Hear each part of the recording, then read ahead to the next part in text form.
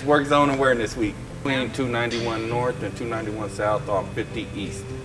The second or third lane, we was driving, and the car was just coming around, hitting my panic. And as soon as they just came and look around, and I guess they clipped it, didn't even know I got hit, and then they was up against the wall on the left side, called and say, I think I got hit. So they had to do all the information, call everyone. Just more of a shock that they hit, but the car was more damaged than I was. So.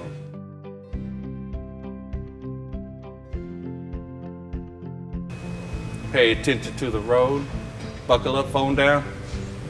We got families too, and we would like to get home with them.